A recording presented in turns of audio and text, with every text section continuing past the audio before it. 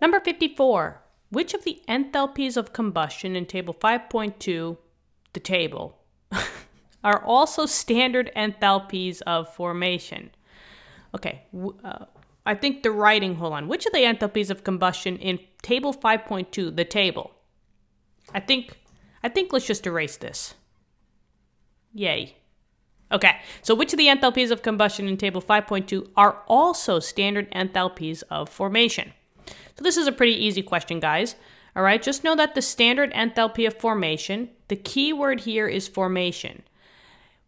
If you're dealing with the standard enthalpy, so the heat amount that it takes to form a compound, you are forming a single mole. So when I say a single mole, I mean 1 mole. And that's a little bit ugly. So when I mean a single mole, I mean you're forming only 1 mole of a compound. So technically, there should only be 1 mole on the product side. The formation is your compound on the product side. So I'm only basically looking at the product side here. Right? Now, for all of these, you should be only forming 1 compound. So for all of these down below, you see how you're forming 2 compounds? These are not formation problems or formation equations.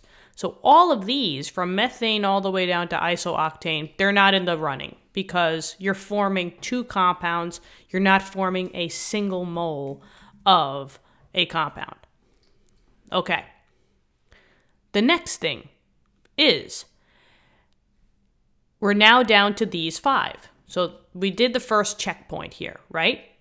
Now the second thing is that your reactants have to be in elemental form, meaning that you can only make a compound from its elements.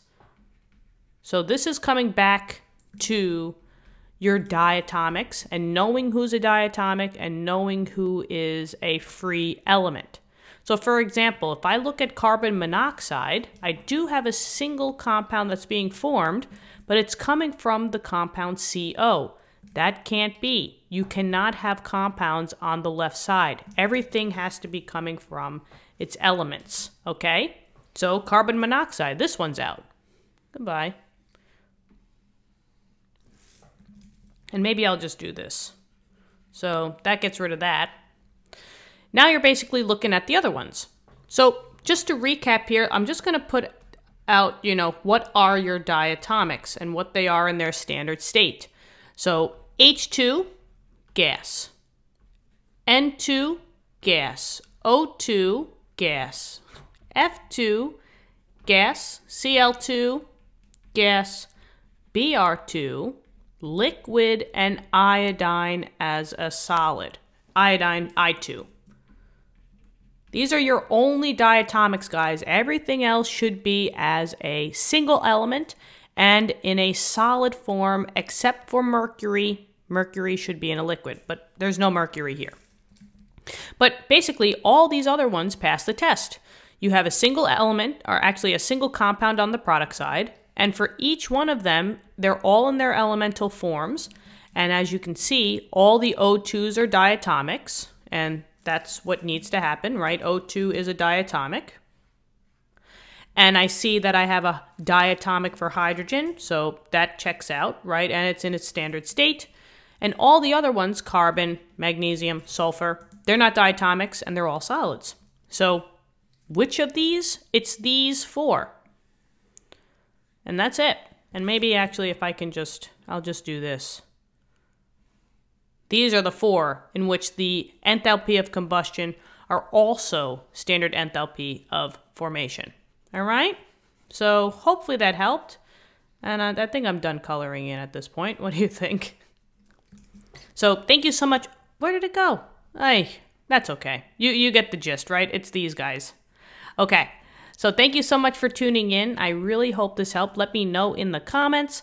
Tell your friends, tell your classmates about this channel if you want to. If not, that's okay. All right. We also have physics and math videos at the moment on the channel. So if you're in those classes, go check them out. All right. Thank you. And I'll see you in future lessons, I hope. All right. See you then. Bye-bye.